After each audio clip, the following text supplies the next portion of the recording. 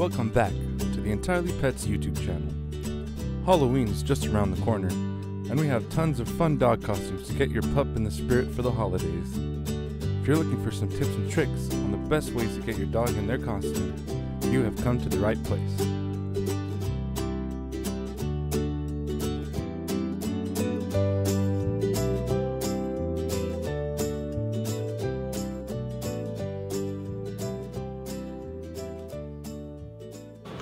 First, we're going to start off with the string method. What you're going to do is you're going to take your string and you're going to take your dog or your pet, cat, bunny, whatever, and you're going to take them by the neck and you're going to measure it like this.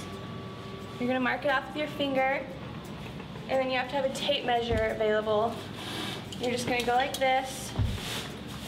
You're going to measure out. So she's about 22.5 inches. So you're going to want to write all these measurements down. Next, you're going to want to measure the belly.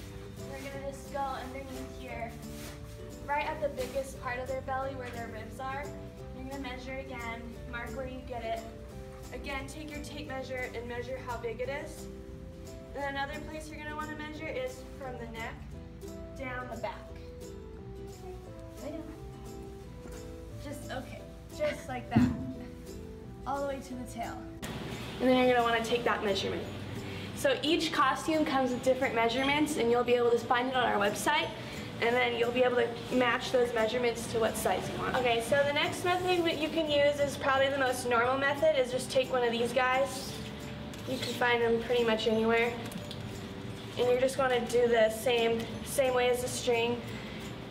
Measure the neck. This one's a lot easier just because it already has the numbers. 22.5. Down the back to the tail, about 31 inches. And underneath, the belly, again. Take those measurements just like we did with the string. This one I do recommend because it's a lot easier and it already has the numbers on it for you. Come here. Alright, so Molly measured out to be an extra large, and she also decided that she wants to be an octopus this Halloween. So what you're going to do with this costume, if you decide to do this costume, a lot of the costumes are the same and they go on the same. So you're going to want to start laying down or standing up, either way. You just put it on over them. You get their feet through the hole. Same with the other foot. You wrap it around. It's easier if your dog is more cooperative because they'll let you kind of do whatever you want. If your dog is more stubborn, I suggest having someone else help you so that they can hold them down. Not all dogs will let you just kind of fondle them around like this. So it's pretty simple. You just put their legs through the holes and you Velcro it up. And now you got a fun little octopus. Get it?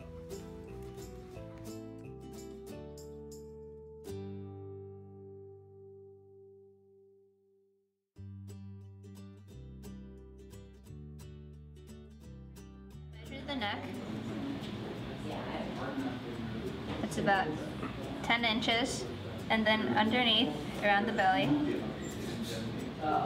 16, and on the back. Come here.